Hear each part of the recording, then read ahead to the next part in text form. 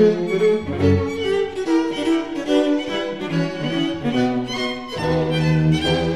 right, so let's start again with our Gibbs measure.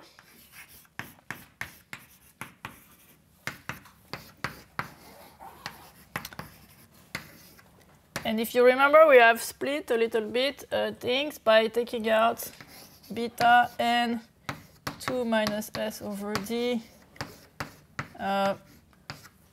the energy of the equilibrium measure, and then e to the minus beta n minus s over d, the next order energy. So I'm back to the usual scale. I'm not rescaling things anymore. And I'm going to cheat enormously by confusing the equilibrium measure and the thermal equilibrium measure, just because it's more convenient for my presentation. But so I'm using some properties that are true for the thermal measure, and I'm plugging in the non-thermal one. But OK, I hope you forgive for that. And today I want to talk about fluctuations, because I know that some people in the room have been asking me a lot about fluctuations. So it's time to talk about it. So what we want to look at is linear statistics. So phi regular. And we want to look at sum of phi of xi.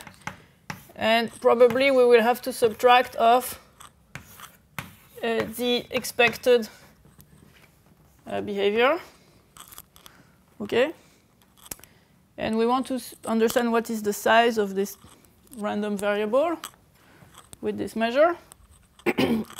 So to do that, we have only one. There's only one proof so far. And the proof goes by looking at the Laplace transform of such fluctuations or of linear statistics. Laplace transform of linear statistics. So let's look at log expectation of E t sum of phi of xi. And I'm going to want to understand this for every real parameter t. But to make it more suited to this thing, let's add minus beta and minus s over d times t. So later, what we will want to do is we want to take t equals tau n s over d over beta. Sorry. I'm going to do 1 minus s. S, right. I'm going to do 1 minus s over d.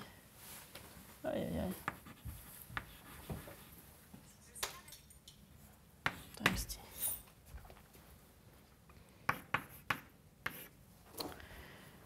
OK, so the real Laplace transform would be to do E tau sum of phi of xi. Okay, so that would be my parameter. But this tau, I decide to write it in this weird form and to study it for t. Okay, and later I will rechange the variables and study it in terms of tau.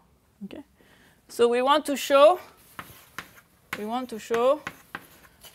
that this thing converges to a Gaussian, and it's equivalent in the sense of a Laplace transform to show that the Laplace transform converges to the Laplace transform of a Gaussian. And so it suffices to show that the log of the Laplace transform converges to something quadratic, so some mean plus some variance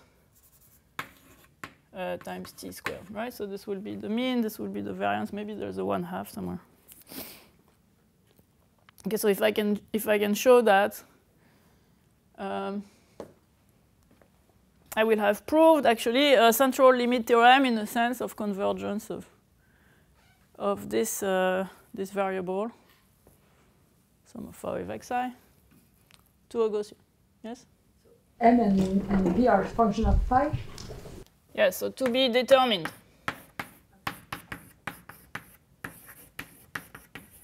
So the mean and the variance, they will depend on phi, yes. So we will extract them from the computation, so let's not worry about them yet. I'm just telling you the concept, right? So the reason why I insert the linear statistics in this way is obvious, is because if you compute this, okay,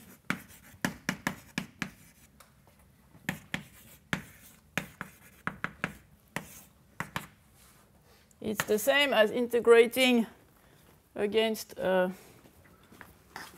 this density, so e to the minus beta n, okay, I'm going to do 1 minus s over d, sum of phi of xi, and I'm going to go back to the original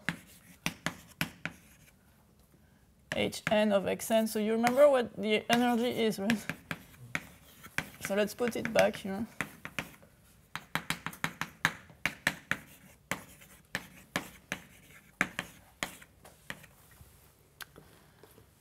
Okay, so this is all in the exponent. And let's divide by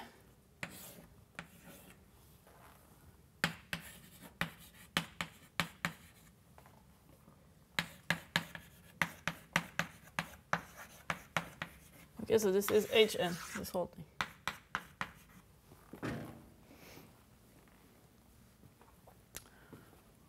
Okay, so the only point of this here is to show you that this thing, and there is a t, can be combined with V, right, as a sort of new external potential.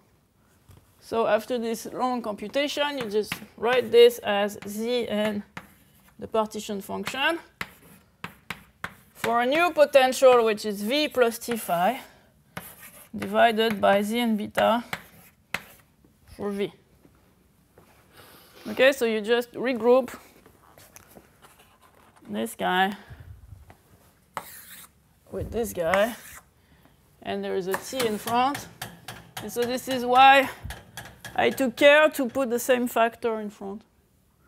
Beta n 1 minus s over d, beta n 1 minus s over d.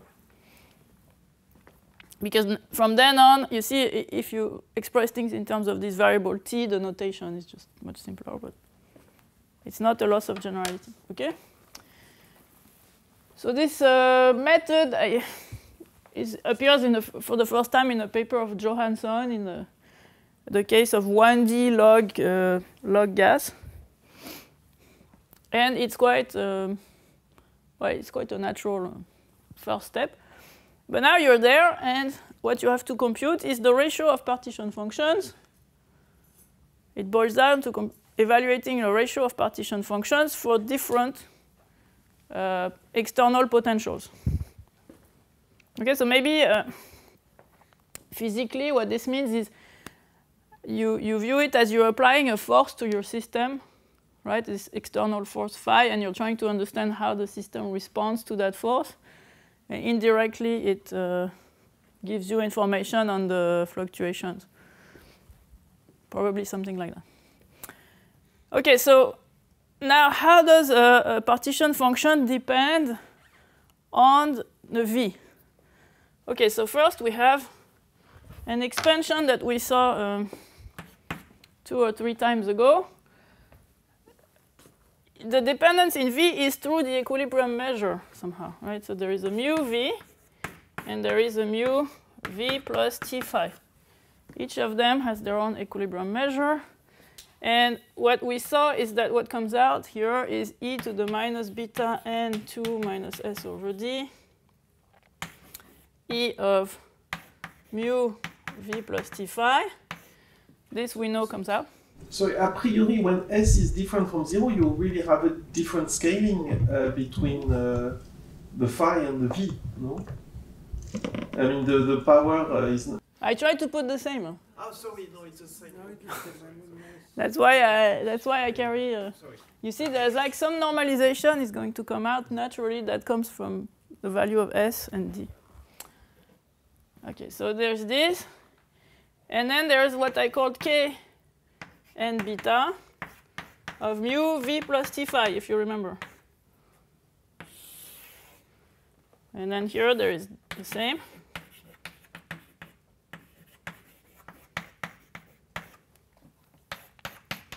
So we had already split by extracting the leading order of the partition functions.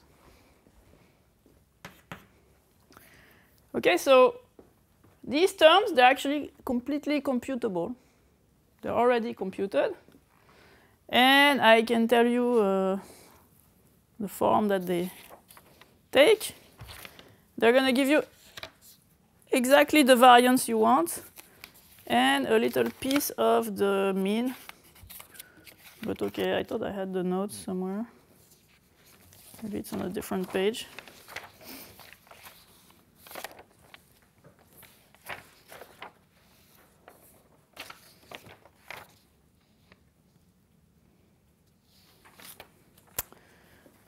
OK, so anyway, there is going to be e to the minus beta and 2 minus s over d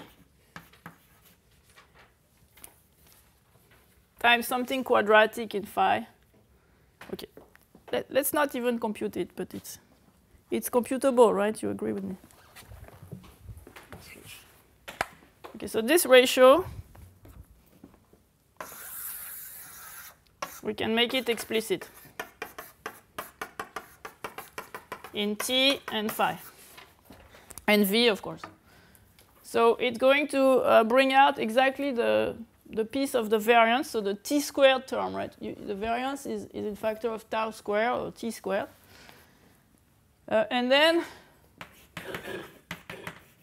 what you have to understand is these next order guys.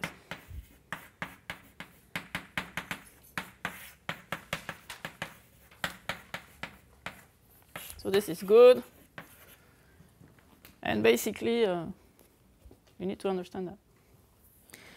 OK, so now we come back to the discussion we had yesterday, which is we worked on trying to understand free energy expansions, which is the behavior of these things when n goes to infinity.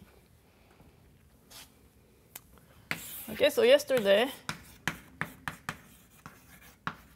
what we did is we proved something like that. That if you look at the log of k and beta, or let's say, for the indicator function, for the density 1,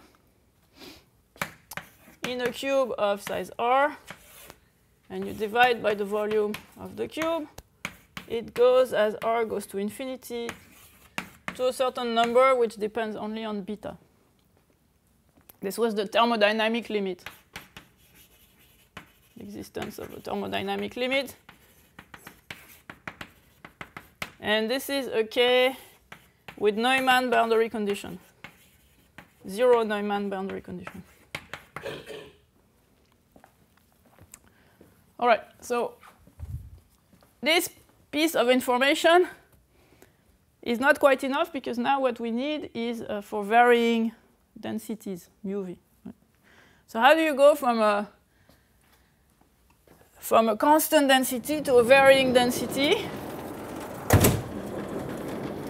Well, there is the first idea that we're going to implement right away, which is a transport method. Okay, so use a transport method.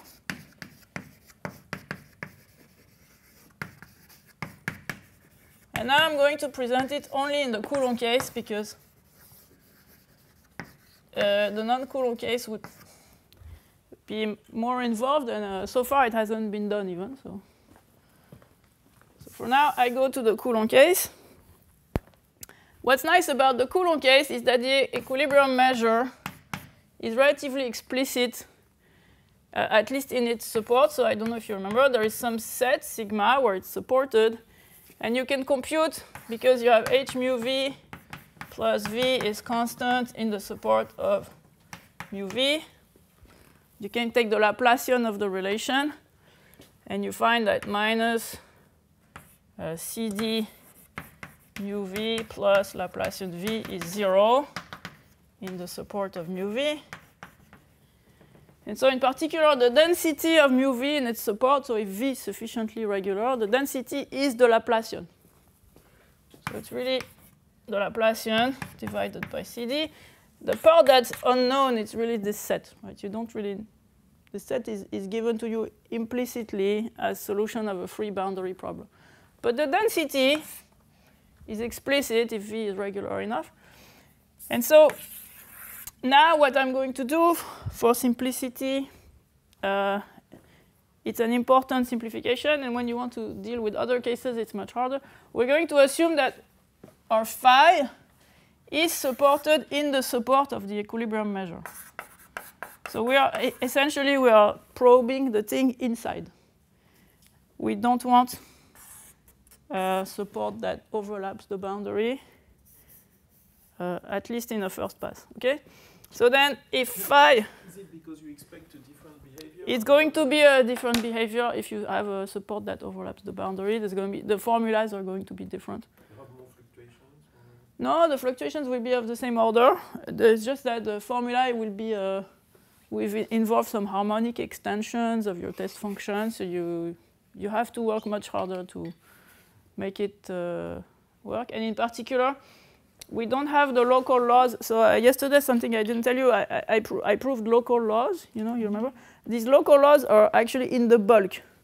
Because every time you screen, you have to go a little bit inside. So you don't have the local laws up to the boundary. So you wouldn't be able to localize at micro scale and at the boundary. So if you want to be able to go down to micro scale, you have to be inside. But if you don't want to go to micro scale, you can handle a phi that's here. We did it with Thomas Leblay. It's done in the paper. It's just more tedious. So for today, I prefer to avoid it. OK, so because phi, if the support of phi is included in sigma, you can check that mu v plus t phi is actually has the same support, doesn't change, and you just change the density into Laplacian v plus t Laplacian phi. So that's very explicit. It's very nice. As soon as you leave the Coulomb case, you would lose all of these explicit formulas. OK, so the idea is that we're going to transport, so find an approximate transport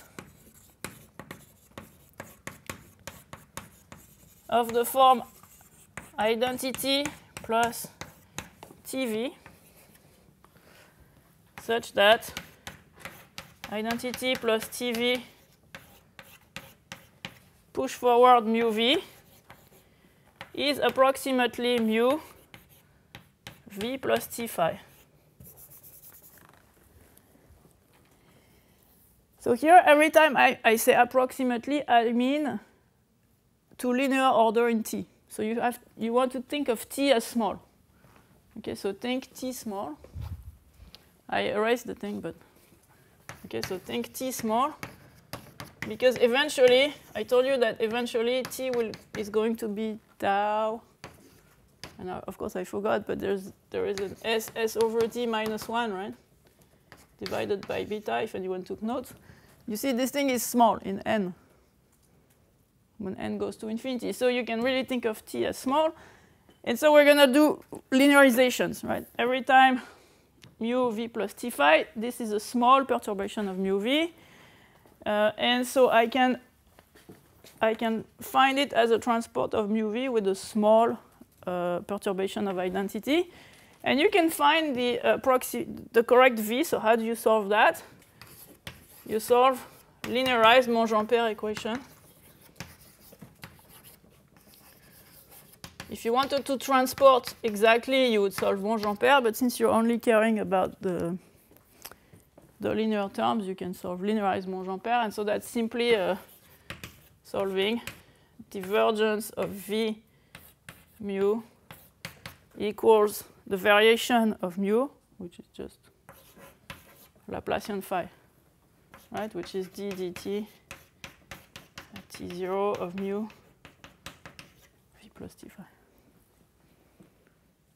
Okay, so my perturbation is Laplacian phi. I just need to solve this relation, and I approximately transport.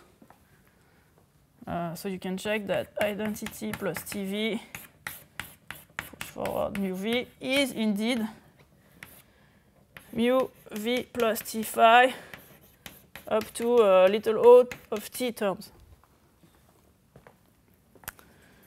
Okay, so it's nice here is that this transport v, this vector field v, you can have it quite explicitly. So here, and because I'm inside, I can just take,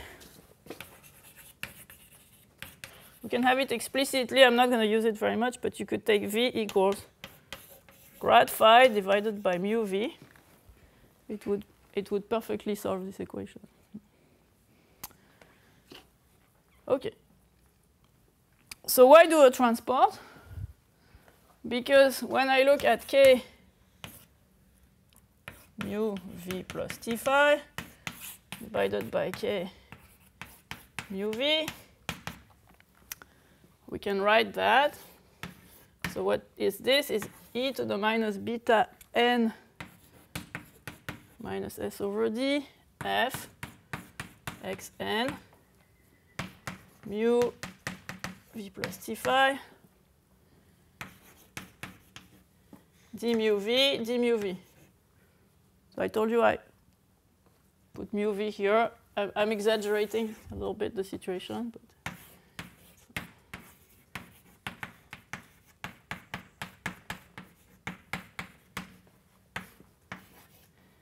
sorry, this mu v plus t phi. Okay, so you can use this map, identity plus tv, as a change of variables. So you can write this as identity plus tv, push forward mu v this way. So this is mu v. This way you will have the same reference measure on top and bottom. So of course this does a change of variables, and so it changes xn.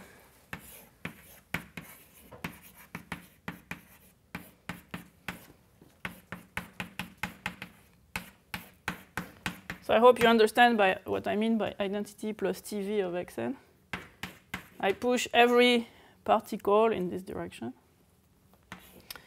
And here you have identity plus tv push forward mu v,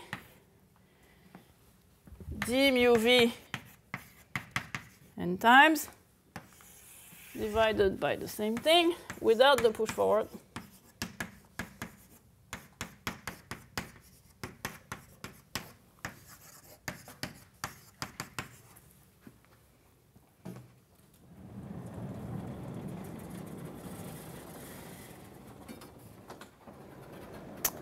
Okay, so the idea is we have two different equilibrium measures.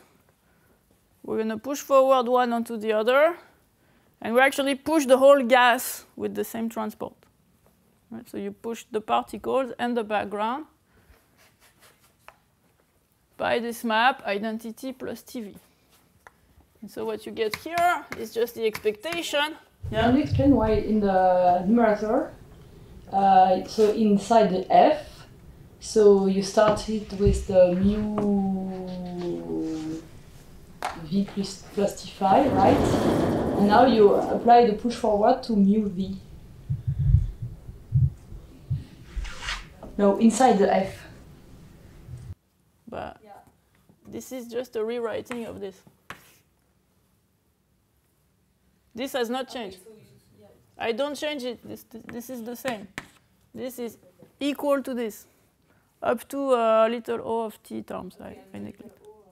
Yeah, we put them under the rug for today. Okay, so I say that mu. Of course, I'm making some errors here that are quadratic in t, but so I'm using this.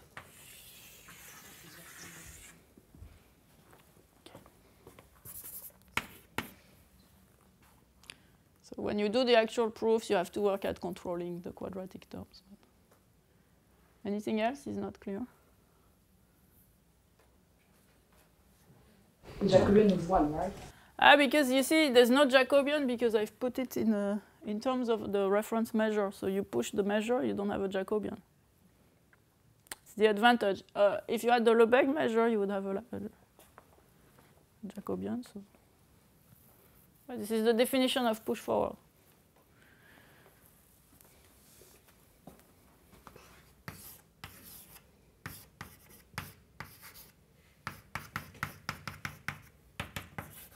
That's all I'm using.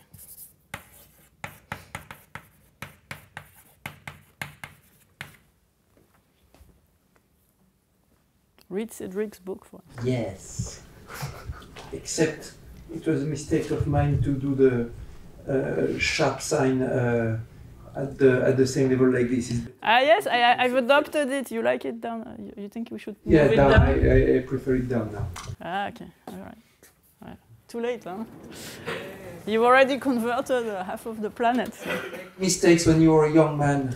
Okay.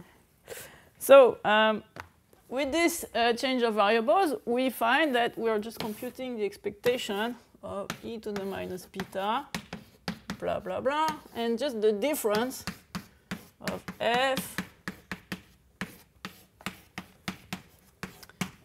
identity plus tv of xn, identity plus tv minus f of xn mu v, close all parentheses.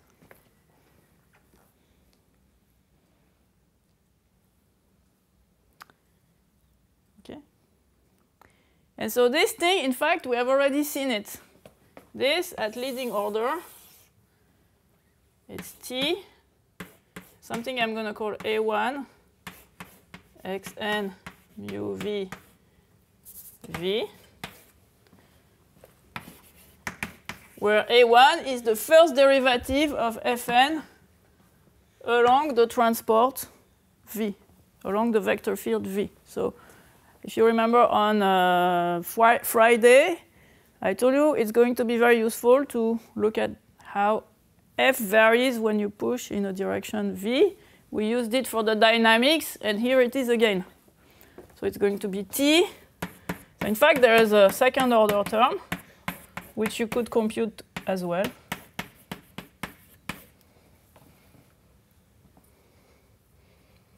Okay, plus other terms even more negligible. And what is A1?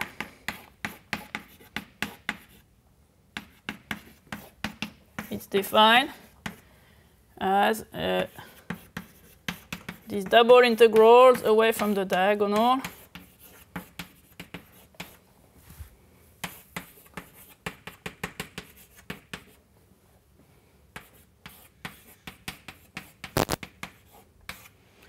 in fact, A2, you could compute as well. It would be v of x minus v of y. You'd have two derivatives here, whatever that means.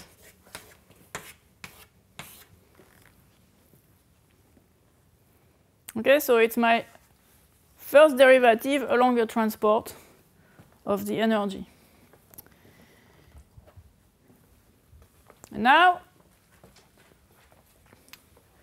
what we learned on Friday is that we have a functional inequality that controls this A1. Okay, so functional inequality, the commutator estimate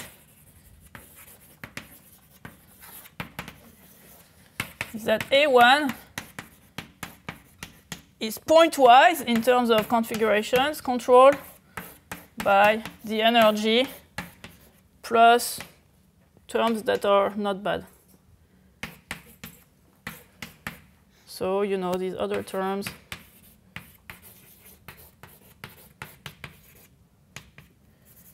S equals 0 plus. This is the functional inequality. And what I didn't tell you is that we also have a second order functional inequality that says exactly the same for A2. So this is C, and it has the Lipschitz norm also.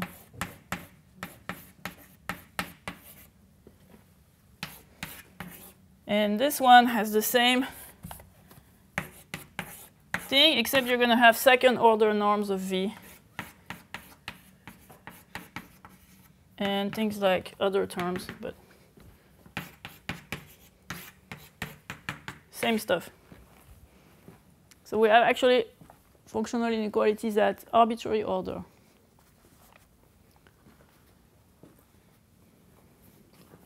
So if we plug that into this relation, so now let's go back somewhere here.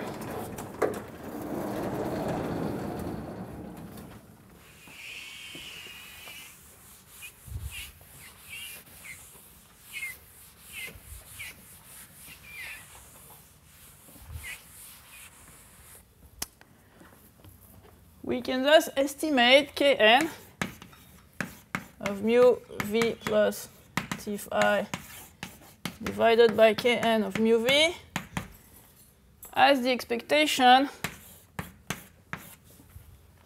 of something. Okay, so maybe you will agree with me that at leading order in t, when t goes to 0, I can take it down from the exponential. So if I take the log here,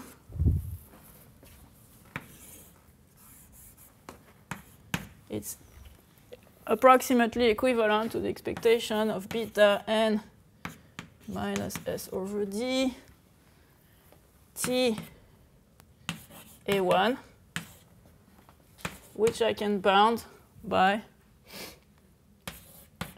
t expectation beta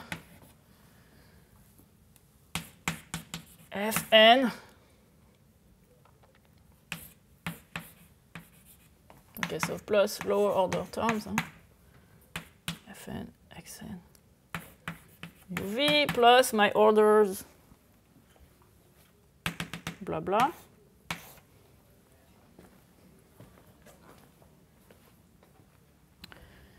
But now we know the size of these guys, because yesterday we proved a priori bounds.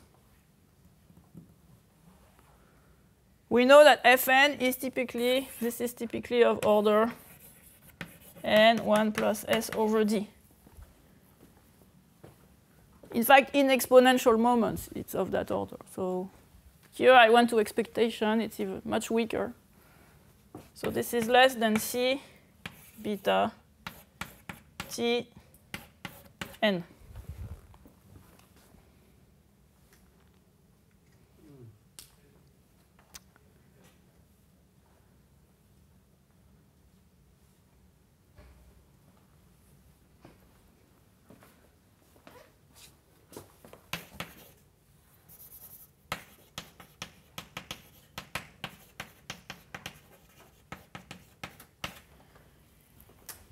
And so this, I claim, is much better than what we started from, because these things individually, they are of order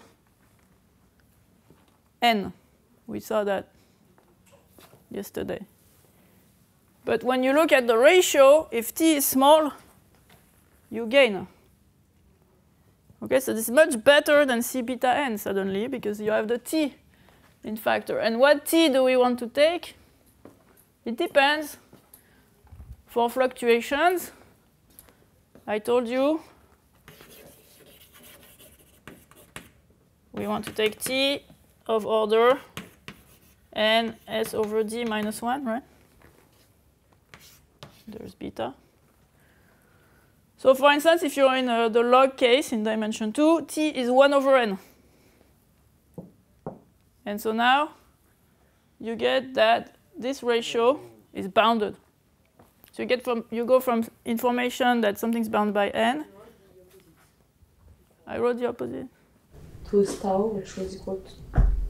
No, it was. No, t should be small. Because here, in fact, it's just tau times n to small power. Okay, so this thing already has two consequences. So first corollary, I'm going to get a bound of the order of fluctuations.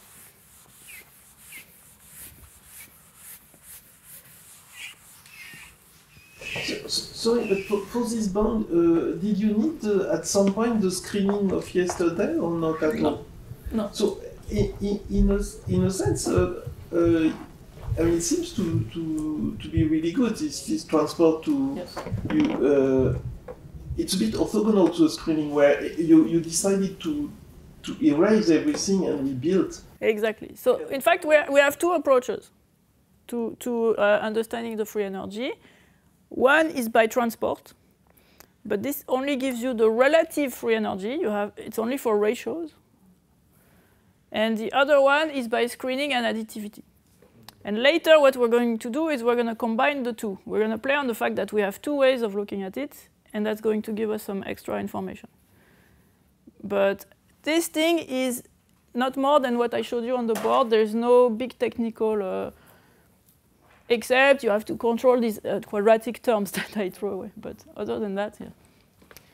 OK, so what we have shown, the corollary, is that the log of the expectation of these fluctuations, and here you have to put, what did I say, beta and 1 minus s over d, sum of phi of xi, is bounded by c beta tn. So now pick your favorite t. So apply to any t that's small enough. Even 1 is OK. And you get a piece of information. So in particular, for instance, if s is 0, you take t equals 1 over n, and you find that log of expectation of e to the minus beta sum of phi of xi is bounded.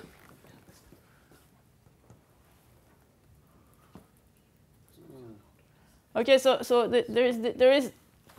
there is this extra terms I took aside. So this is so there's the log of the e to the minus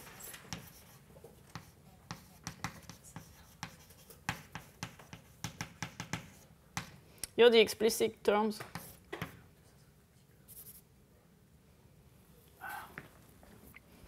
OK. Should be a bit more careful here, because I have these explicit terms, that I threw away. It's smaller? Huh? It's smaller? No, it's of order 1, the explicit term, so plus explicit term. And there is a t squared integral of grad phi squared in it. So there is a t squared n squared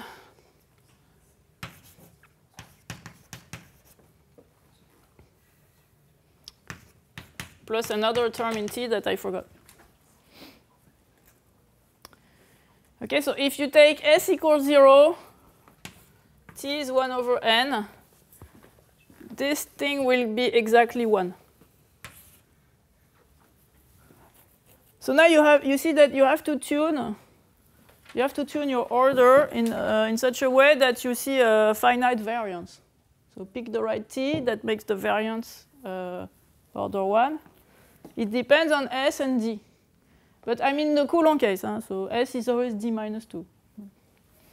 But you see that it's going to be different according to the dimension. So s is 0 is dimension 2 for the Coulomb case. You have you have this minus the average. You have to subtract, which is in the explicit terms. OK, so it says that fluctuations are bounded. O of 1. If you're in dimension 3, for instance, S is 1, you're going to have some, you're going to have to take a different t. So it's, I think you have to take n to the minus 2/3. No. Okay, I forget exactly what you have to take, but it's going to tell you that it's going to give you a bound on fluctuations that's going to be n to the 1/3 or n to the 1/6. What's particular is in dimension 2, this is optimal. In dimension 3, it's less good than O of 1, and you don't expect that the right order is O of 1.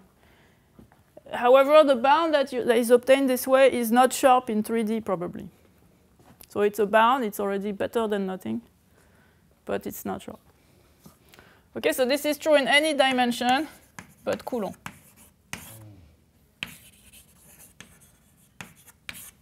So it's a first bound that you get relatively cheaply. It's not so much work, and you do it by this change of variables method.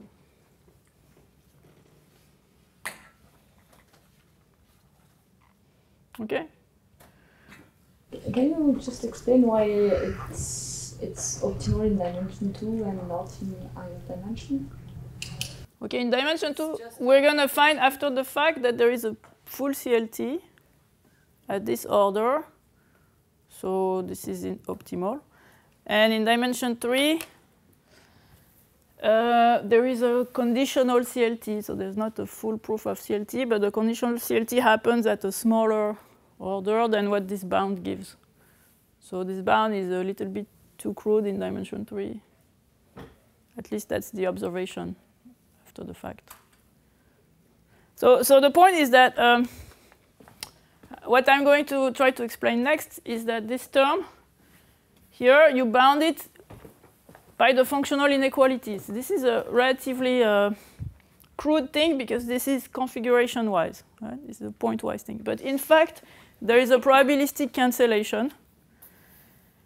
For most of the configurations relatively to the Gibbs measure, for most of them, this is actually smaller than that.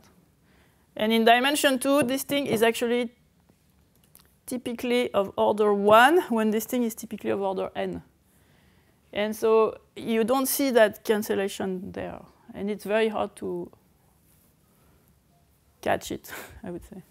So you said that you obtain this bound using these functional inequalities, which are not optimal, but even though the No. The functional inequality is optimal as a functional inequality because I can find configurations that saturate it.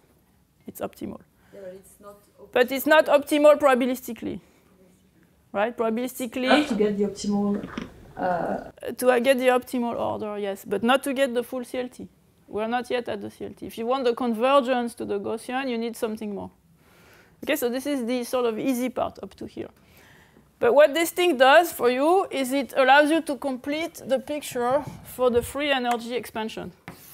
So now we're going to finish the free energy expansion.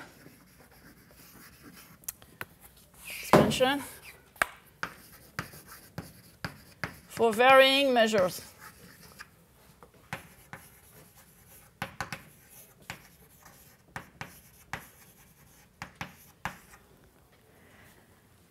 Because yesterday we have a convergence with a rate for the case of the uniform background.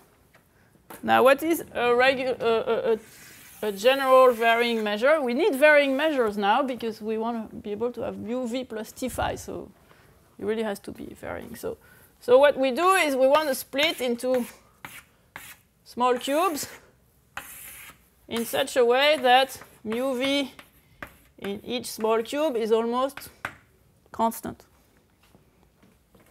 up to a small error. Now, when the constant is not 1, I can go back to the case m equals 1 just by a scaling. Because density m or density 1, you go from one to the other by scaling. So what is the scaling formula? I have it somewhere. You can recover it. No?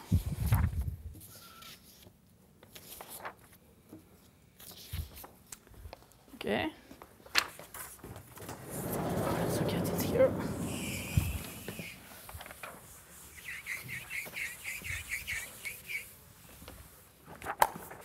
Okay, so by scaling,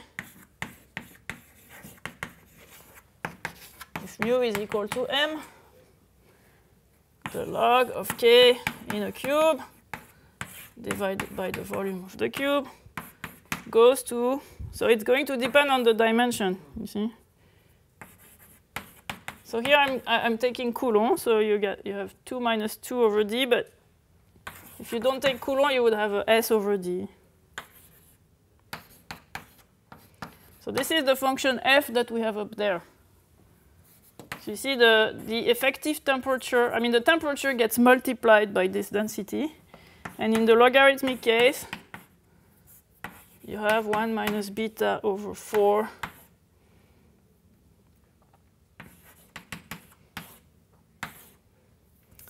m log n.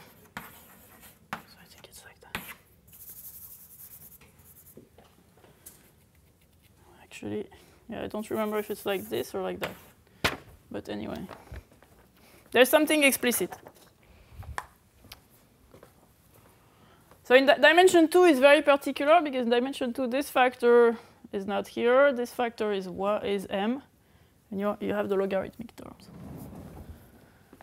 Okay, so now we know what it is for mu equals m. How do we do it for mu not so far from m but not equal m? Well, we do it by transport, because transport allows us to evaluate the error you make on log k when you vary just a little bit. Okay, so evaluate in each cube log k of the cube mu v minus log k in the cube, the average of mu v, let's call it mi. Oh, sorry. Should call this qi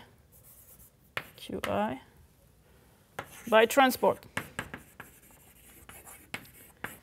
So if my cubes are small enough, mu is quite close to its mean, and so my transport error is going to give me a small t, if you want. I'm going to have a small t, so I'm going to have a small error. And then I'm going to glue these things by additivity. I have the almost additivity that I discussed yesterday. I won't re-explain it today, but plus almost additivity is going to tell me that log k respect to mu is roughly the sum of log k qi mu, so the restrictions to my cubes, plus surface terms, surface errors.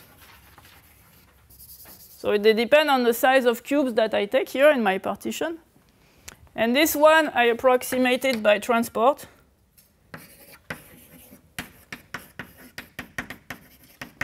So I have the surface errors plus the transport errors.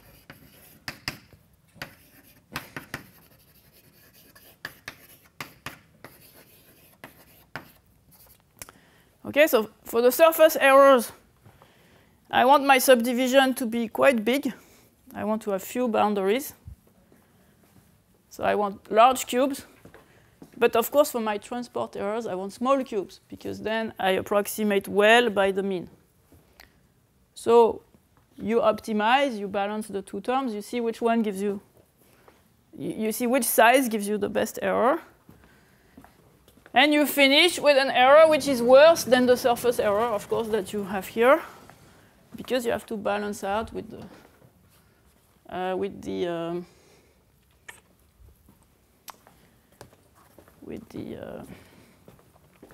transport error. Okay. Okay, so optimizing in the size of the partitioning.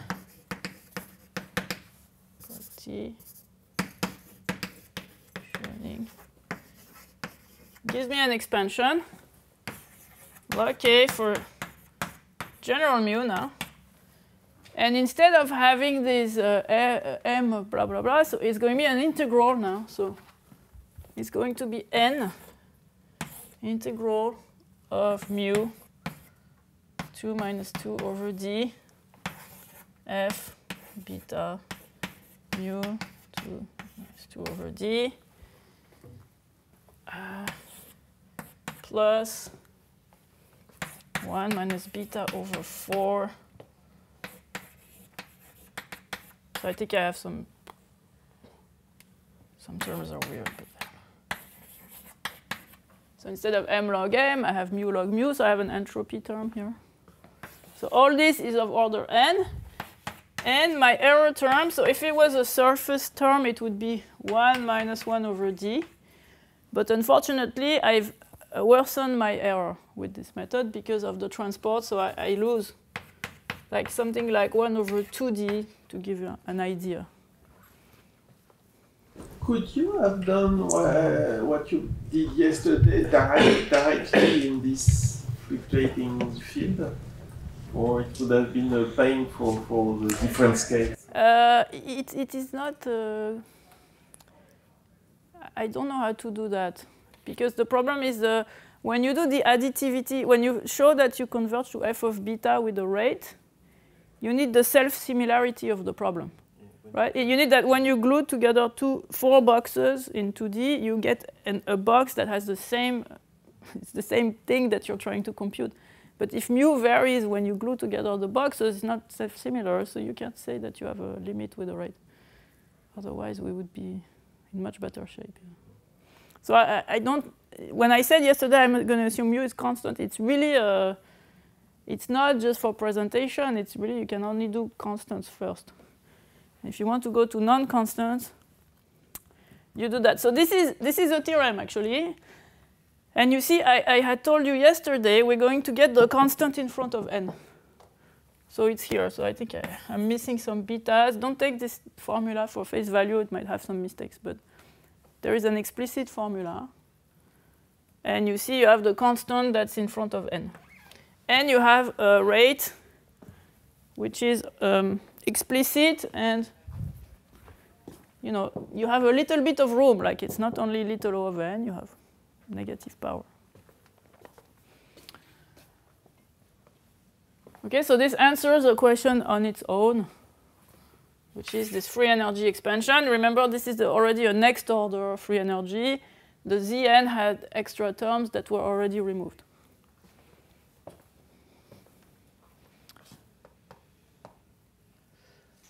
Okay, so now we go back to our question of fluctuations.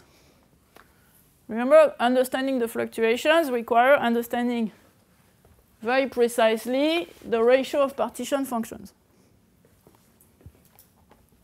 Okay, so now we want to go back to this question.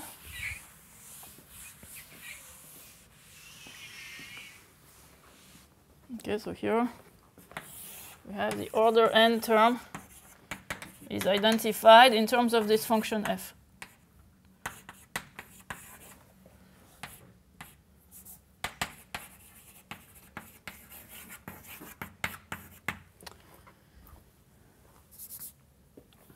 Okay, so now we want to understand, again, log kn mu v plus t phi.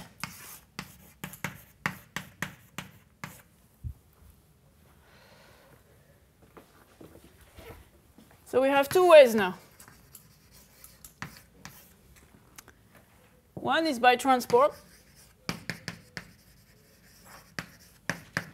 We did it before, and it tells us that this is essentially T expectation of A1, right? And then I have these factors that, okay.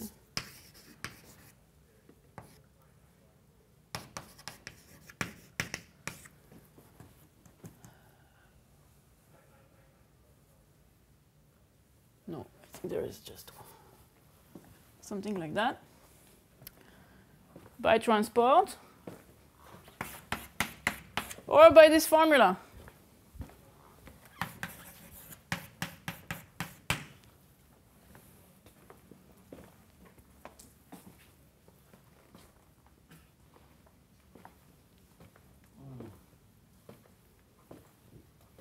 Okay? So this formula, it's explicit in mu, well, except for this function f. But, yeah. This formula was also obtained by transport on each small cell. So the issue is to do it globally by transport or locally by transport. Yes, exactly. So one is globally by transport, and the other one is locally by transport plus additivity. And you have this sort of limitation of the size of your grid that cannot be too large because it can vary in some respect. Yeah. Yes. Okay, so now from now on, I'm going to be in 2D.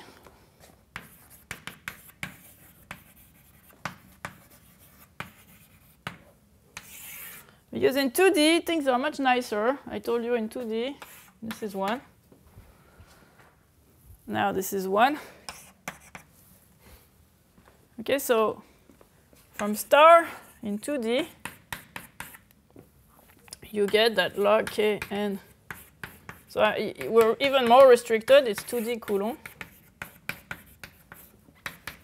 So this thing tells you what? It tells you beta n. So this is the integral of mu, so it's always 1. So this doesn't change. So this is actually a constant. Even though you don't know f of beta, this is constant. So when you make the ratio, you subtract two constants that you don't know, but they get subtracted. And here you get 1 minus beta over 4. And then you get the derivative of mu log mu with respect to phi. So it's actually integral of log d dt of this quantity d mu v. Okay, so what is the d dt of that? That we saw it's Laplacian of phi.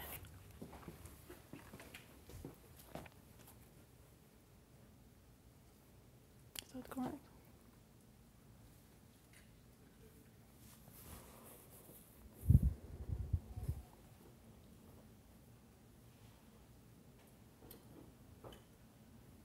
Should have the opposite. I think it's this.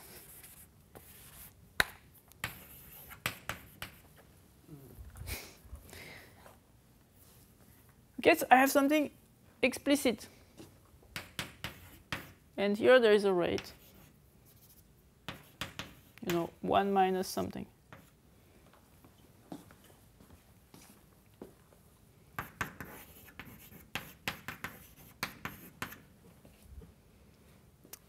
And there is a t.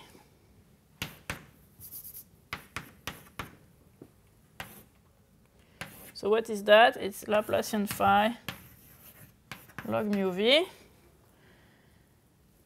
up to signs maybe, huh? Plus O of n 1 minus alpha, and maybe I have some quadratic terms in t. Huh? Okay, quadratic terms in t.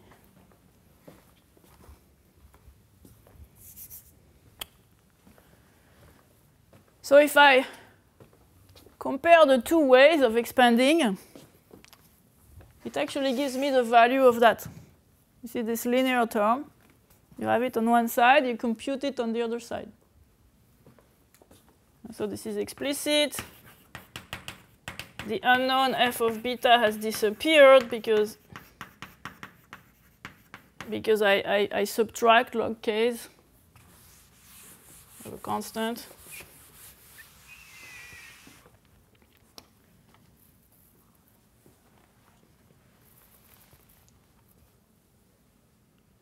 So comparing the two,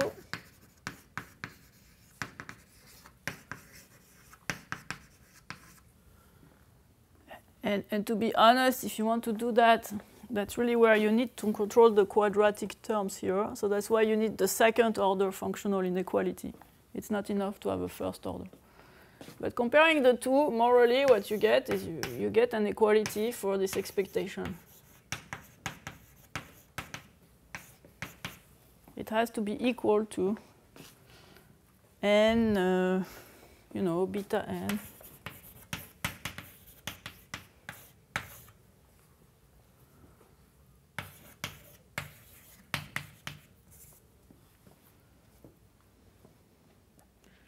Okay. And in fact, it's even better than that. It's in exponential moments.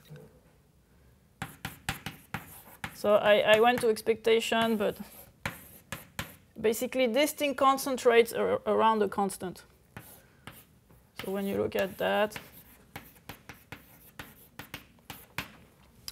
minus appropriate constant,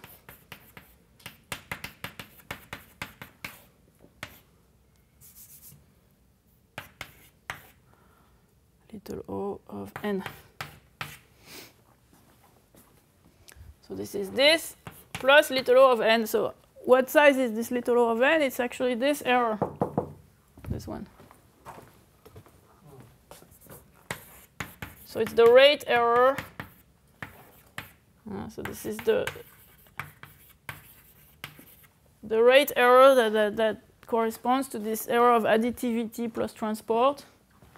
The error you make here is there.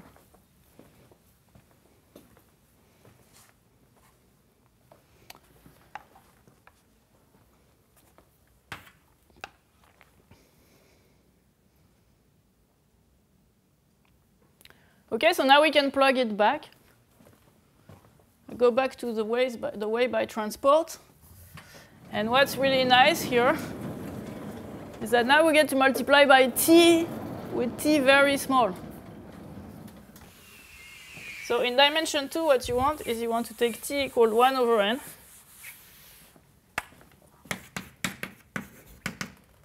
You want t equals tau over n, right? And so you get that log k mu v plus t phi with this choice of t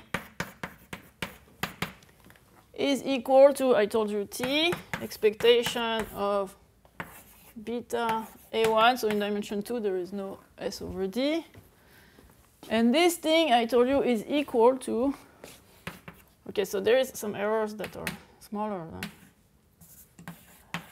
t squared. T squared, it's actually nt squared. But. And the expectation, now I can replace it. So I get t beta n, 1 minus beta over 4, integral of Laplacian phi log mu, plus O of n, 1 minus whatever my rate was, times t.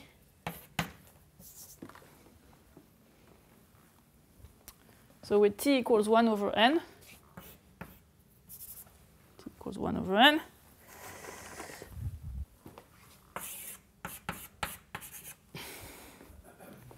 I get tau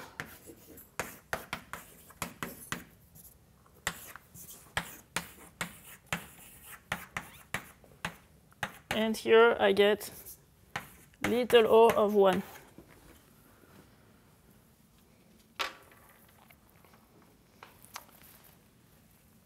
So you find at the end that this ratio of partition functions converges to a constant. And you get an error little o of 1. This was almost hopeless in the beginning because you evaluate everything up to order little o of n, a bit better. But here you get little o of 1 because you apply to t equals 1 over n. And what is this? This is a shift to the mean.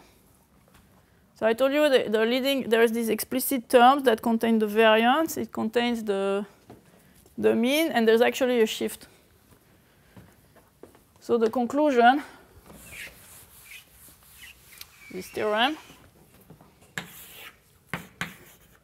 that we proved with Thomas Leblay, and there was a competing proof by Bauer-Schmidt, Bourgade, Nicolas, and Yao,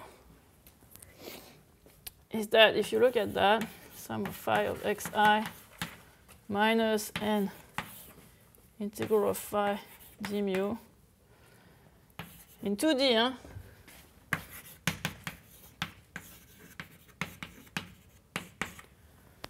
converges to a Gaussian of mean. So the mean is not 0, it's this thing. There is this shift.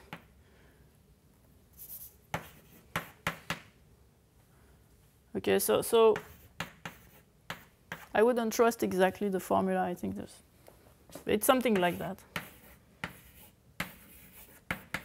And variance. The variance came out of the explicit terms. I didn't compute them for you, but you can trust that it's this.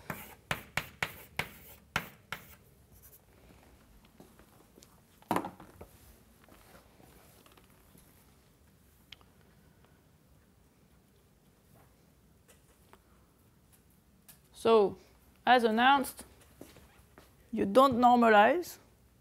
It's a very rigid gas in some sense, very different from IID random variables, because without normalizing, you already converge to something that's order 1. What do you mean by you don't normalize? But so if you have a usual CLT, you know you do 1 over root n, sum of xi. That's what I mean. You don't divide by anything. Okay, gosh. Right. So it's sum of xi alone. Yes.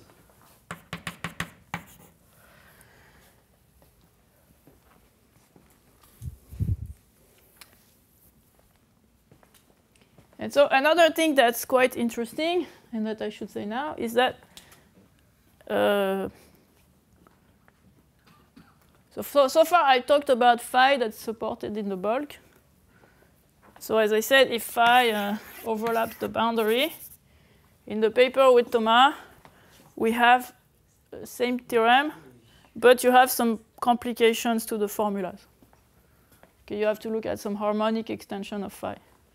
When you say it's very rigid, you mean instead of being of order square root of n, fluctuation is order 1. It's very close to the mean. Yes, well, with this shift. With this shift. This shift, could you predict this shift? I don't know. Yes. It's very close to a constant. So the shift, of course, the shift is 0 if the measure is constant, because you integrate by parts. Yes. So it's a shift that corresponds to the variation of the measure. So there's something very subtle happening there. Okay, so in particular, if you are a probabilist here, you recognize there's a certain, the covariance structure of this thing tells you that another way of saying it is that Hn, you know, which was this potential, converges to a GFF.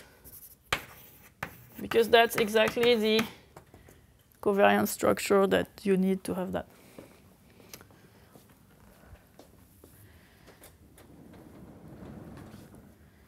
Okay, now, the other thing you can do is you can say, instead of having a fixed test function, phi, supported somewhere in the bulk, I can have a test function that's supported on mesoscales, maybe even down to the microscale. So I can take a fixed text function and I can rescale it down. That's going to give me also interesting information. Right, so phi, if phi depends itself on n, or on a length scale,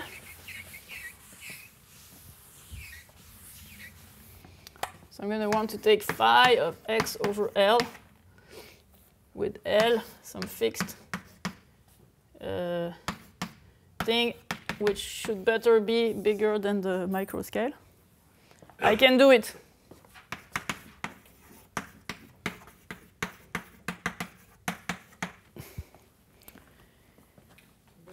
Yeah. I'm sorry, just a very next question. Is it actually equivalent or not? If I do know that that risk convolution conversions to the GFF, do I know? So if it converges to the GFF and you take this as a test function, you write this as phi Laplacian Hn. It's tautologically the same. It's tautologically the same. Yeah. It's nothing different. Okay, so now let's imagine I want to take a phi that's localized. So it's only recently that we can go. I did it in a recent paper. You can really only assume that the length scale is much bigger than the microscale. Up to now, it had been, powers that are strictly less than 1/2, but now you can really do it down to microscale. You follow the same proof, all the same steps, but now everything has to be made quantitative in this scale L. Okay, so quantitative estimates in L. In particular, when you look at your transport, the transport is going to involve more and more singular transport function because you're transporting on a very small scale. The functional inequality, you're going to use the fact that this functional inequality is actually localizable. So the V is going to be supported in a small set. So let's say a ball of radius L. And you can localize here Fn restricted to the ball. So this functional inequality has another feature that's useful, is that you can localize it. And then you use the local laws that we described yesterday. So you remember when we were doing bootstrap on scales, going further and further down, you use the local laws. So every time you see exponential of the energy restricted to the ball of radius L, this thing you actually bound not only by n, but by n LD. So it's gaining you a factor that's the small size. And so when you plug all that together, you see the proof. Everything is sharp, like everything goes down to the micro scale, but barely. And the other thing is what happens in higher dimensions. So in principle, the whole strategy you can follow in higher dimensions. But you see here how this rate has come out, this error rate. In dimension 2, it didn't matter that it's n, 1 minus something. In fact, little o of n is sufficient in dimension 2. But if you look at the terms you have in dimension 3, the rate is immediately not sufficient. So this rate 1 minus 1 over 2d is not sufficient to close the argument. So that's why I still expect a CLT to hold in 3D, at least for almost all betas. But you need to be able to obtain a better free energy expansion with a rate here that's much better than that. And so in particular, it means you need to go beyond surface errors. You need to find something better to get rid of the surface errors. And that I don't know how to do. But with this method and with the surface errors, it's not going to go through in higher D. In dimension 2, if it's not Coulomb? So if it's not Coulomb, probably, so we're working on that. Certainly, if S is small enough, it should work, because we have plenty of margin here. As I told you, like here we are very... So since everything is explicit in S and D, certainly when S is small, it should go through as well. But a lot remains to be written for that case. For now, this is the only theorem. So I want to... Then we should take a break, maybe. I want to finish with one new theorem. Excuse me, and then instead of JFF, you just have the Gaussian field with the potentially started Reese as the covariance. Yeah, so if you have a Reese interaction, your instead of the variance between grad phi being grad phi squared, you're going to get the h d minus s over 2 square. No, yeah, exactly. You're going to get the quadratic function that corresponds to your interaction. So note that this theorem is for phi that's regular. Huh? Phi needs to be, I don't know, say C3.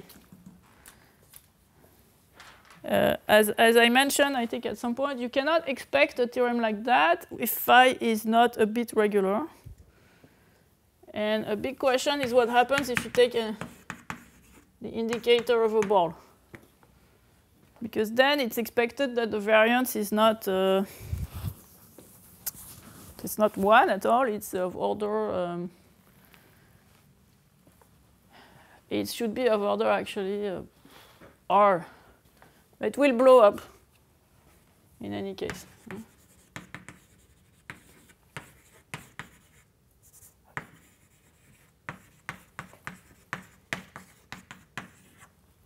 So here, sorry, what I mean by that is here now I'm in rescaled, in zoomed coordinates.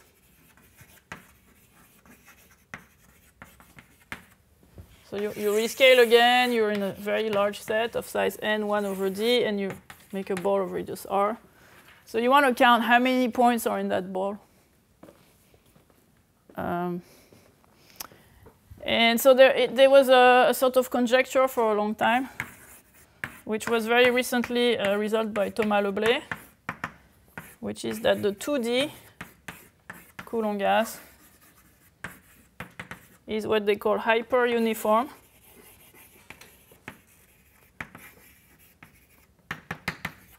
That is the variance of the number of points that fall in a ball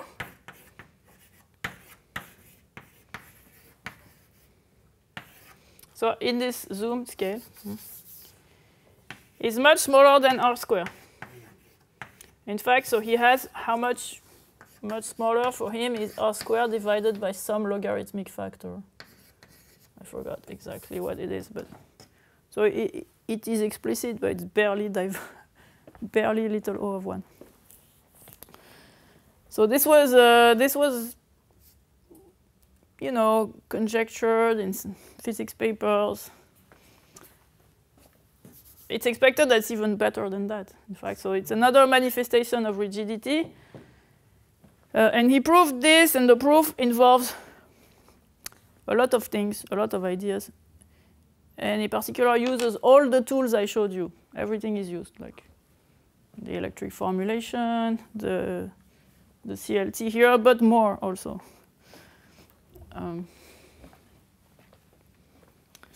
So I would say that in the 2D Coulomb case, we have our understanding is reasonable, much better than in all the other cases. So higher dimensional Coulomb or other interactions, much more open. So I have still, yeah, we can take a little break, and then I'll tell you some other things after the break.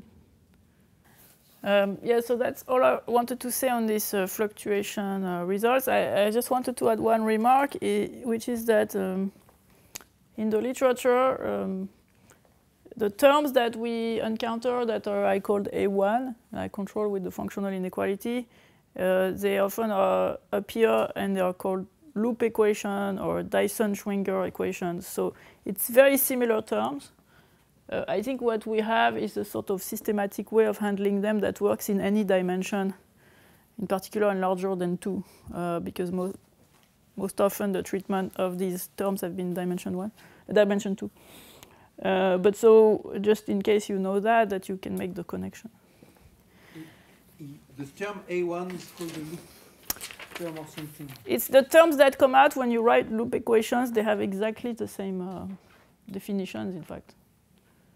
So loop equation is something that corresponds to a translation in variance of your Gibbs measure that you take advantage of with an integration by parts. And the A1 terms, they correspond to the result of doing diffeomorphisms. So it's really the same idea. It's a Wasserstein gradient or something like that. Differential with respect to transport. Differential with respect to transport, or also stress energy tensor, because that's the derivative along the diffeomorphisms, inner variations as opposed to outer variations. Okay, so there's many points of view on these things, but they all give you the same quantities that you have to control. So the fact that we can that we have this truncation method allows us to give a meaning to them with this renormalization procedure. Otherwise, people are always saying, "Oh, we have these terms; they are too singular; we cannot work with them." Okay, except in dimension 2. Okay, so to finish, I want to circle back a little bit to the beginning of the lectures where we talked a little bit about crystallization, in fact, with this Cohn-Kumar conjecture, dimensions 8 and 24, etc. So this will allow us to give a description of the configuration at the microscopic scale. So microscale description of the configurations. And this is actually, it works for all Coulomb, NED, but also Rees in this interval d minus 2 d. And now there's like improvements of it in terms of the description. So what you want to do is you have your point configuration, and again you want to zoom. But this time it's going to be important to keep track of the zooming center. So let's call little x the point around which you zoom. And you multiply everything by n to the 1 over d. And then you get configurations of points which are now well separated, but they are going to eventually fill up the whole space. Okay, so you want to define a point process, Pn, which is going to be a sort of Dirac. You keep the centering point as a label here, and you take your configuration, xn, you subtract x, and you multiply everything by n to the 1 over d. Okay? And then you average in x. Maybe in some small ball. Okay, so this thing is, for now, it's a deterministic thing. So it's basically a Dirac at a certain pattern. It's the pattern that I see when I zoom, except that I also shift a little bit.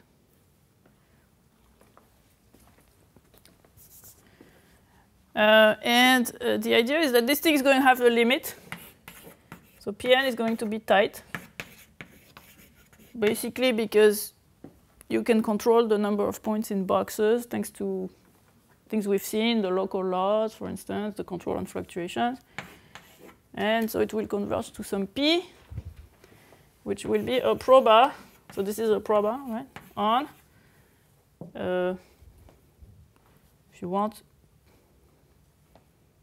okay, maybe we can call it P and X. And forget the label. It's easier.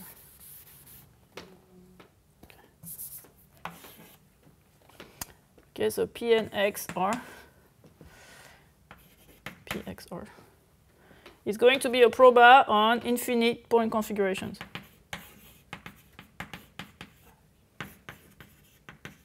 Or on some of Diracs. Okay, so every time I have an infinite point configuration, I can identify it with the sum of delta P in my configuration. Okay, so this is like the sort of empirical measure. This is the point configuration. In the full space, right? Yes. So this is an infinite sum, right? So it's infinite. So this is just a little bit of language. It's not. Okay. So the idea is we're going to be able to express a limit energy in terms of such point processes. So this thing P is itself random because my configuration, I throw it from I sample it from a random Gibbs measure, and so this limit here is going to be itself random. Okay. Sorry, one question. You take subsequential limit, and still the limit is random, right? Or am I seeing it wrong? So you take subsequential limits. That's true. And in principle, yes, this limit is still random. Yeah. Okay, so each original configuration gives you an empirical measure profile.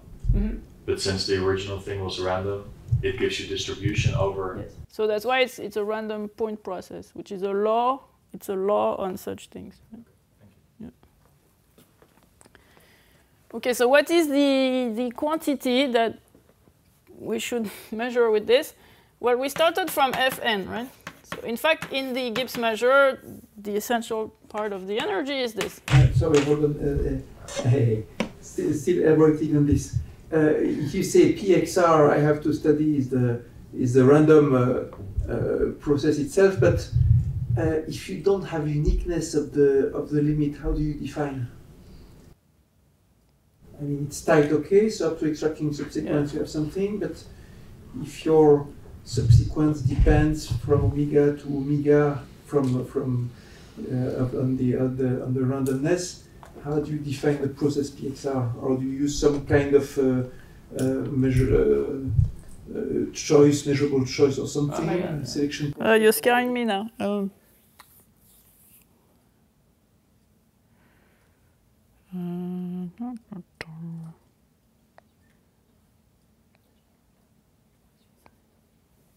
I'm not sure. I don't think it's there's a problem there. Okay, we can see later. We can maybe talk later, but I think you have a compact topology on measures. yeah. And the compactness comes from the fact that you have an a priori bound on the number of points in Yes, the that's box. true. Yeah. This is true, but if you say PXR, the limit is the random variable. I mean, it's not a limit, it's limit up to extraction. Maybe several extractions, several subsequences give different limits. Yes. No, but you extract once and for all from the I sort of forgot now how it works. Okay, you know? maybe there's a procedure to extract Yes, once and for yes. all. It's an old consistent paper. with the- I forgot. I think there is a procedure to extract them. Okay, so we have the e to the minus beta blah, which formally we can rewrite as this, right? You remember? And I ignore the renormalization. And so there is going to be a natural limit energy for infinite configurations, which is to take this sort of grad h squared, but now in a box of radius r, normalized by the volume of the box. Let r go to infinity. And we're going to call that W of C for an infinite point configuration. If minus Laplacian H is C minus 1, let's say. Okay, so here I need to explain. So what happens is you have this relation.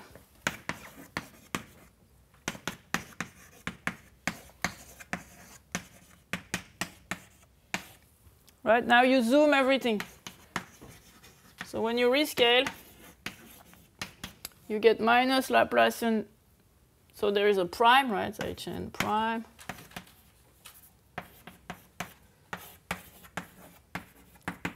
And now here, this thing after rescaling becomes just mu v of x. So zoom near x, and there is an n here. So when you zoom near x, this density n mu v just becomes a constant. So up to scale, I could also zoom and rezoom by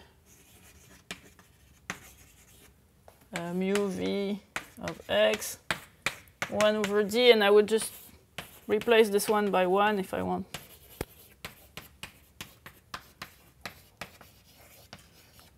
Whatever, it doesn't really matter. Or you can keep m here and m.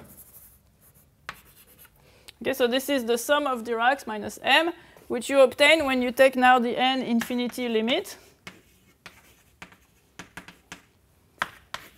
You get something of this form.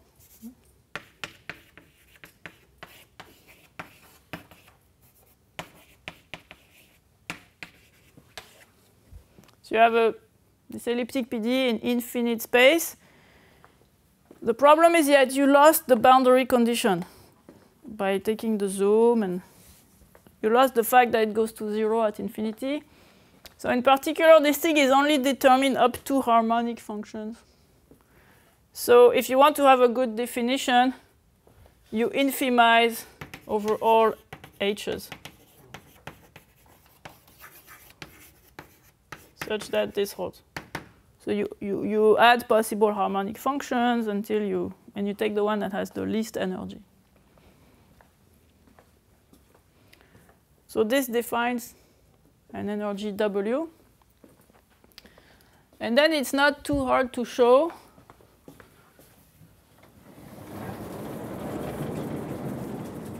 that basically the energy that you started with, you can rewrite it as something, or you can bound it from below, let's say. And I'm going to write in blown up scale and divide by n. You can bound it from below by the integral of Wm of c mu v of x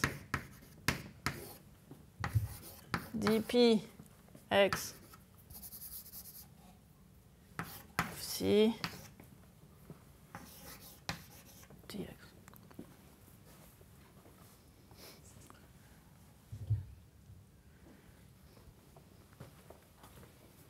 Okay, so regardless, and this is true for every r, in fact.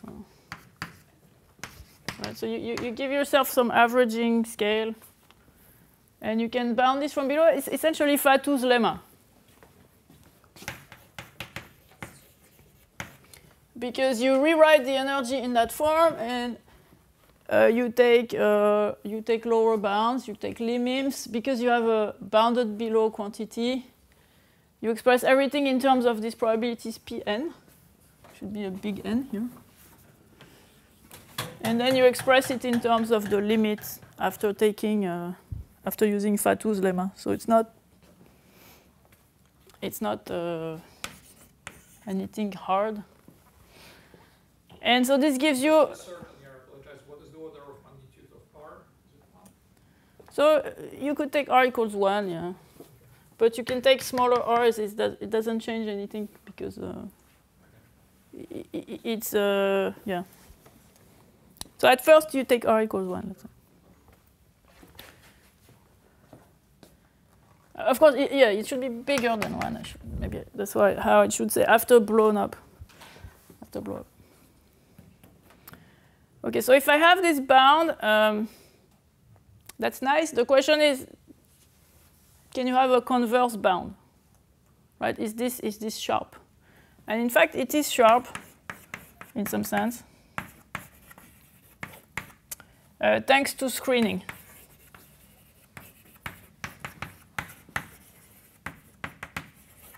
So now you have this energy on infinite point configurations.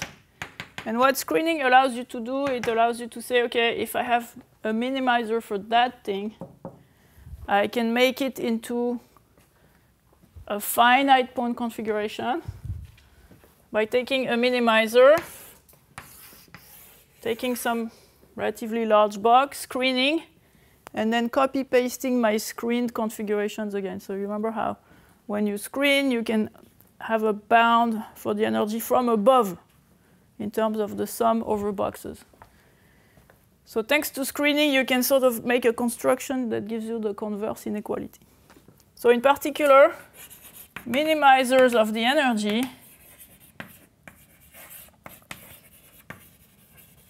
converge to minimizers of W. In the sense that, so you see here you're integrating over all the centering points, but in the sense that for almost every x, you must have that px almost every c minimizes W.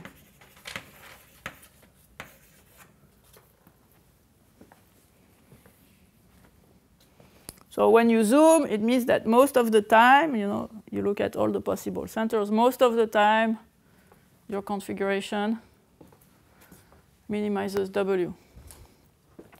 Now, what is this W? It's given by this limit here. It's a bit unpleasant.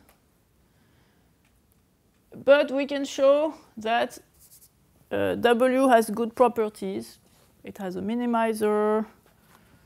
When the configuration happens to be periodic, I can give you an explicit expression of it. So in fact, what W does for you is it gives a meaning to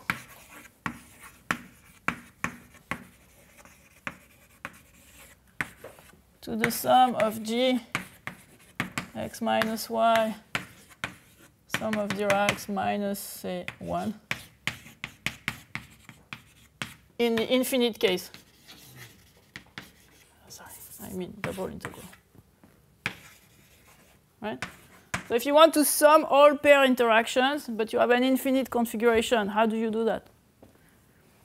It's not clear that you can sum the series, right? You cannot sum the series in principle because this G don't decay fast enough.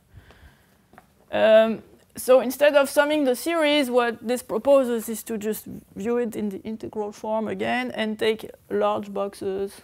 So a large volume limit gives a good definition. Is x prime x or xy the arguments? xy.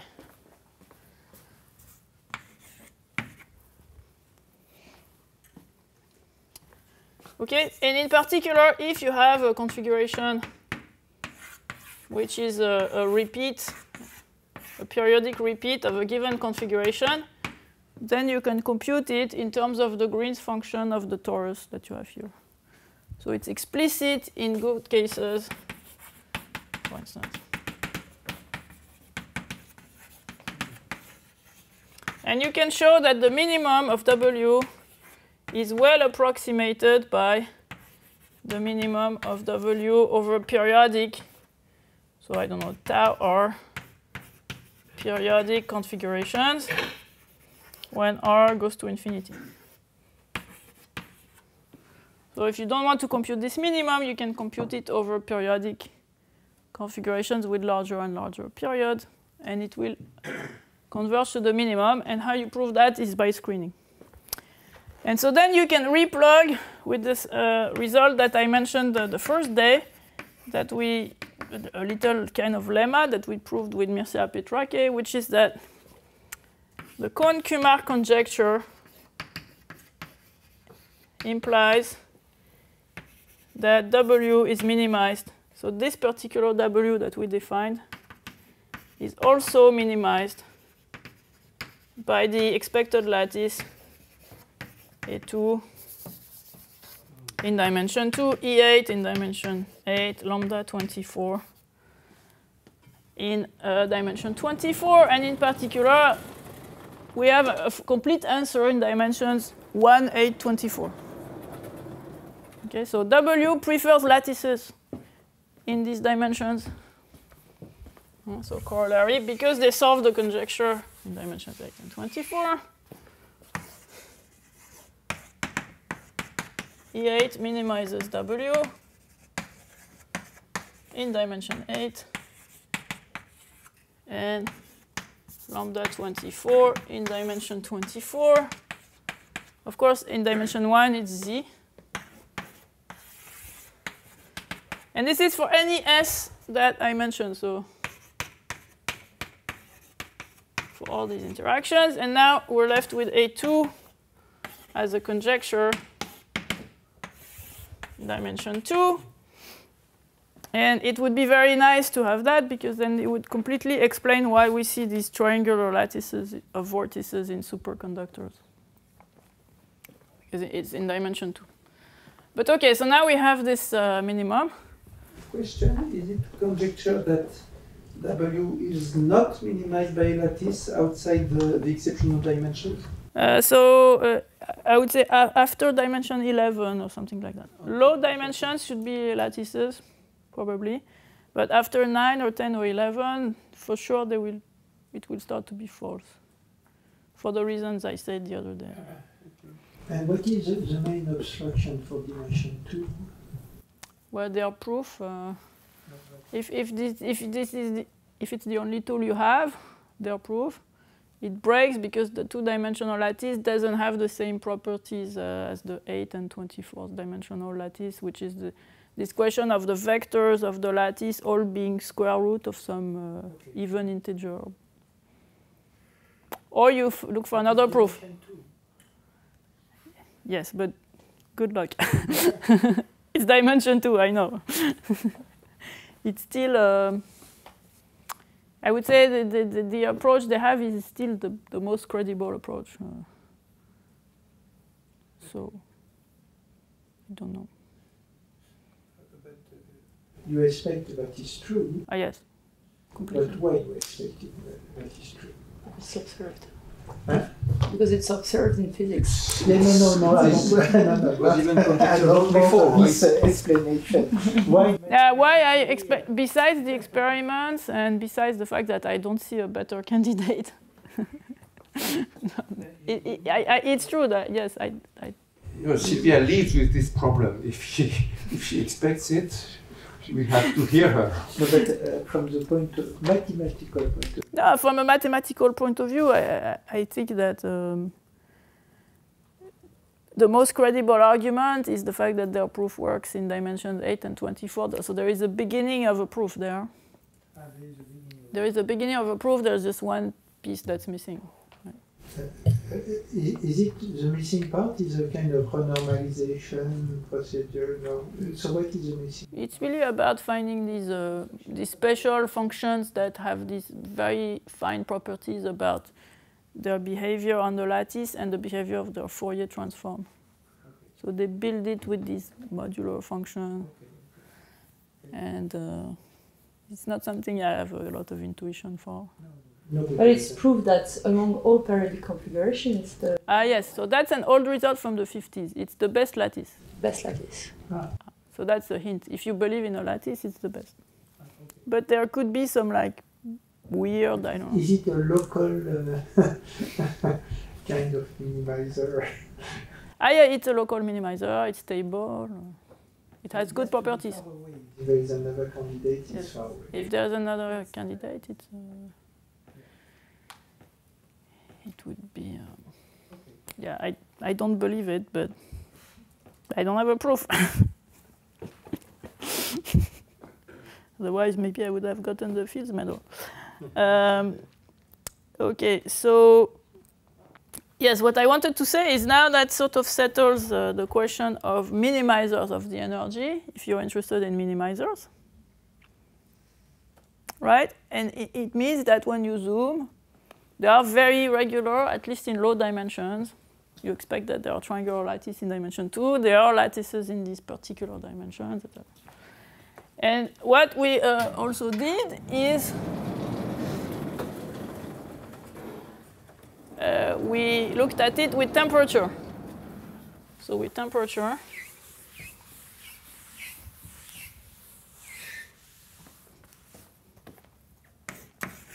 we have a theorem with Thomas Leblay, which said that there is an LDP at speed n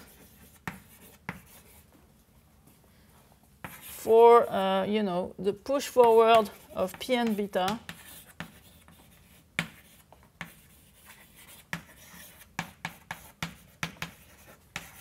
by this map. The map that from xn gives you p xr n. Right, so every time you have an xn, you get a collection of these p, x, and r. And with rate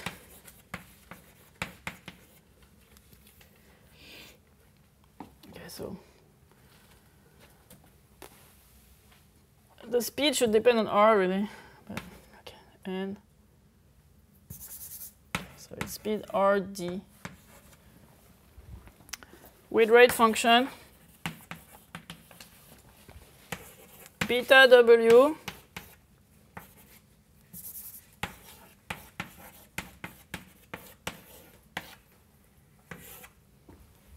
plus some relative entropy, which happens to be called a specific relative entropy of the point process Px with respect to the Poisson point process.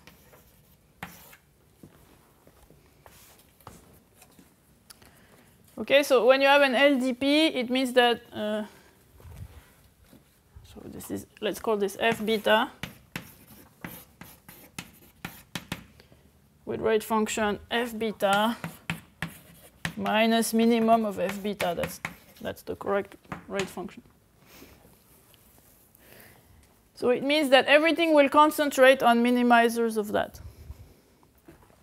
So maybe, Cedric, that answers your question. I'm not sure. But you see, what you do is you take the push forward of, you have this deterministic map. You take the push forward by P and beta. And that's the thing that's on which you extract something. Yes, you have a set.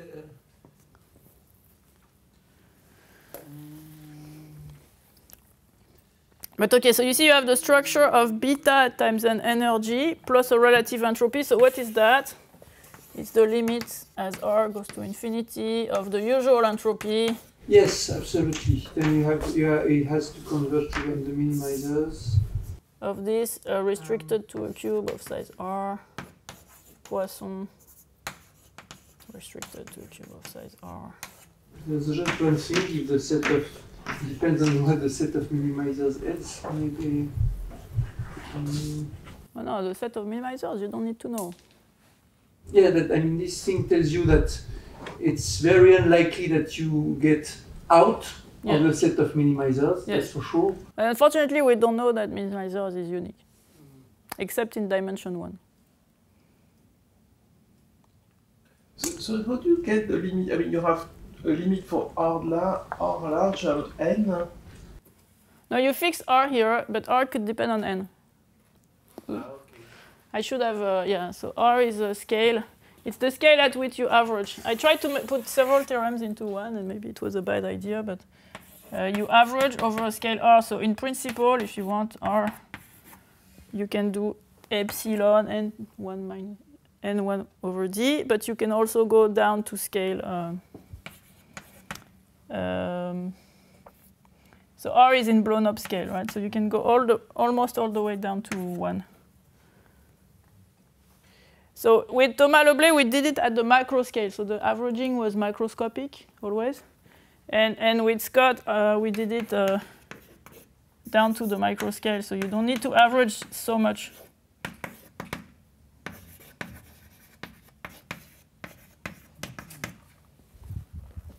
But it's the same rate function. So in the rate function, you see the competition between energy and entropy. So if you have, for example, the fact, I mean, this conjecture which says that W is a minimizer, when beta goes to infinity, it settles the question?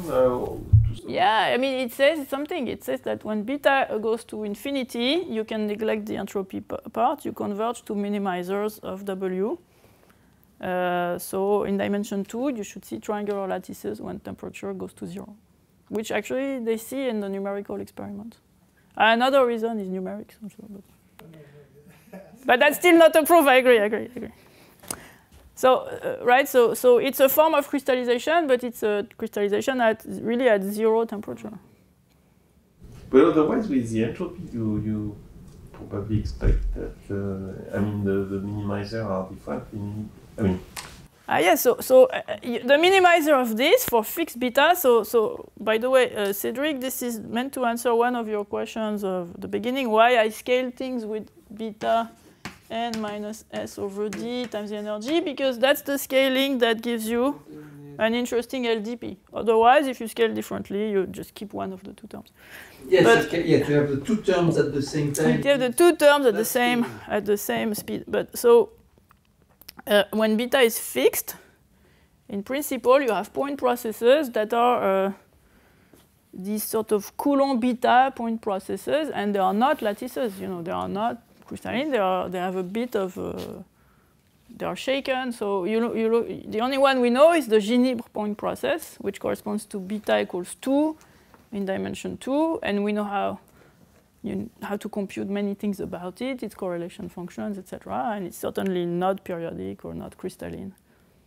So the sort of noise in the point process appears as soon as beta is not infinite from that point of view.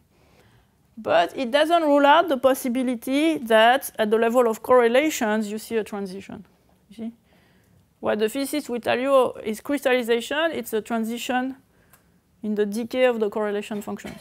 And that says nothing about that. This is more like looking at the patterns and what they look like. It doesn't tell me if correlations, this is more at the energetic level, but not the level of correlation. So you see, of course, now when beta is very large, you minimize W. When beta is very small, you converge to a Poisson point process, which is normal because when beta is very small, you just tune out the interaction and you throw your points at random. Yeah. So I appreciate you cannot say so much on the quantitative level about crystallization, but can you say, for example, even if beta is very large, the configuration is extremal? Like there's no information in the tail signal algebra. In the what? In the tail signal algebra. What is that? Like if beta is infinite, you see this lattice, A2, right? Or that's expected. So A2, it's only expected, but it's not a proof. But yes, okay, let's. But then, okay. So let's accept maybe that it happens. But, yeah. Okay. So I mean, in that case, you can still see one variable, which is sort of the position of the lattice, but also the thing. So this sees nothing about that. You could if A2 is minimal, you could take A2 and you could tilt it and then copy paste with rotated versions of it. And at the level of the energy, you don't see much of a difference.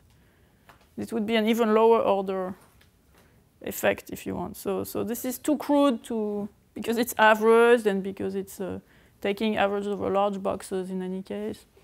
You could make many configurations that have the same energy as A2, that are built from rotating triangular lattices and regluing them, and you would have like dislocations in some sense.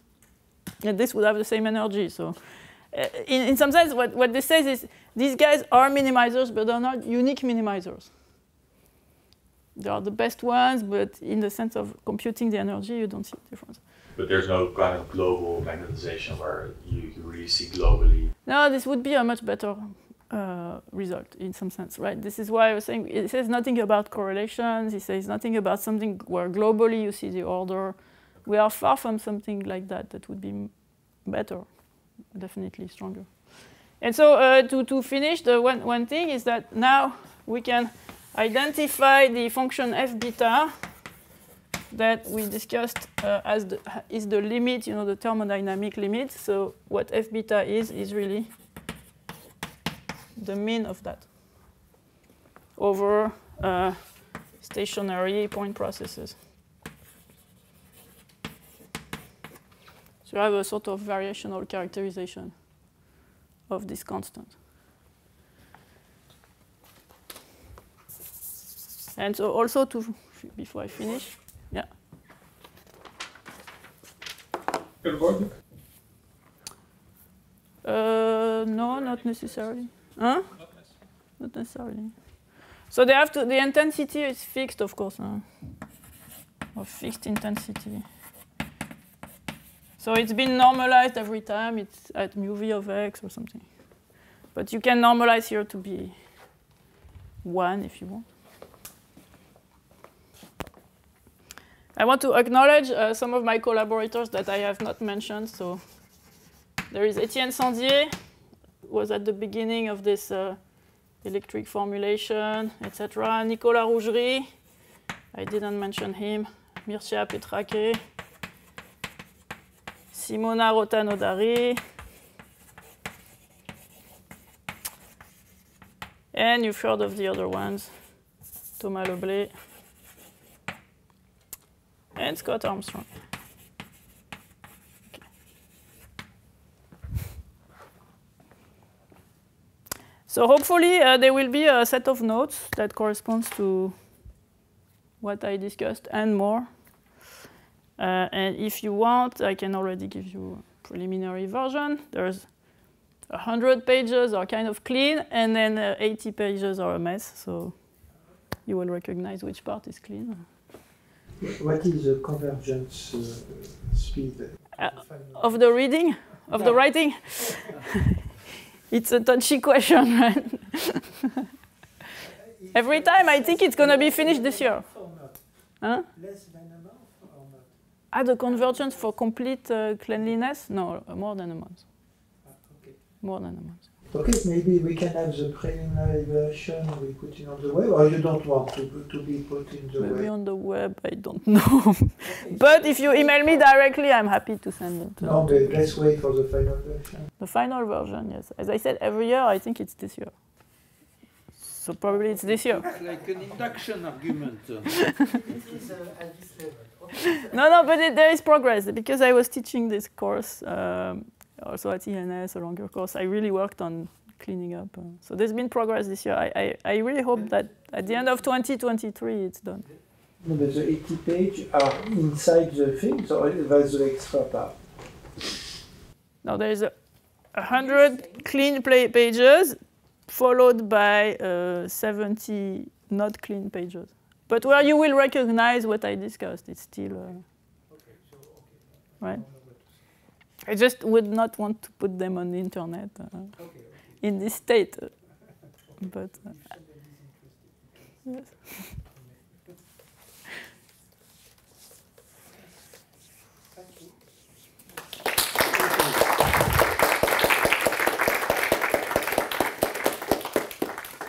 Yeah, very good.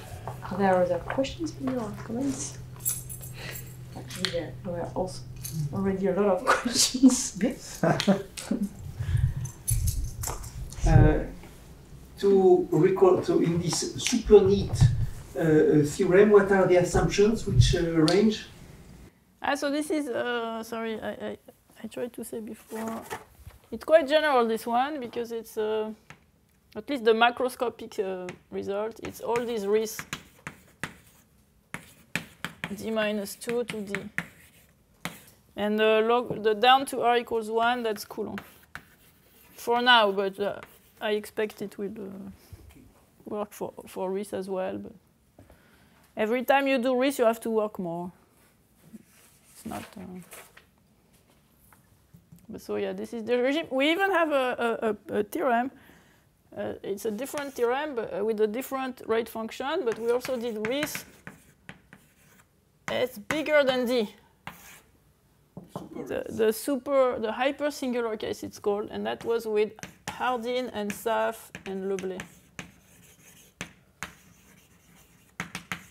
And so that's a funny regime, because in this regime, if you want, there is no equilibrium measure, and so the density and the microscopic behavior play at the same level. You derive them at the same order,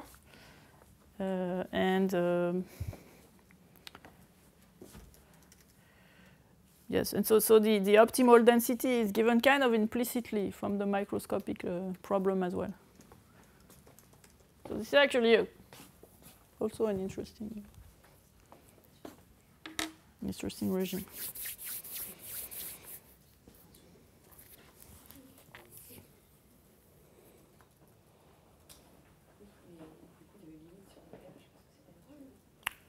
Il y a un truc là.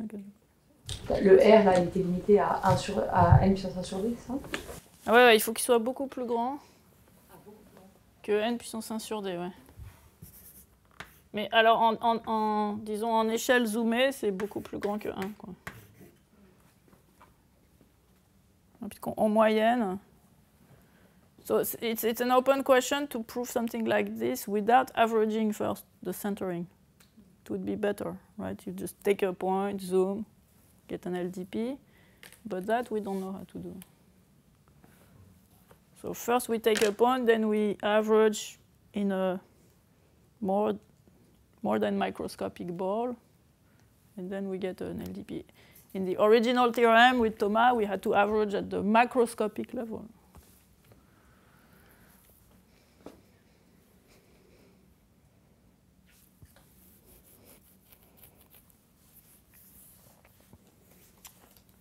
Well, thank you for your attention and patience.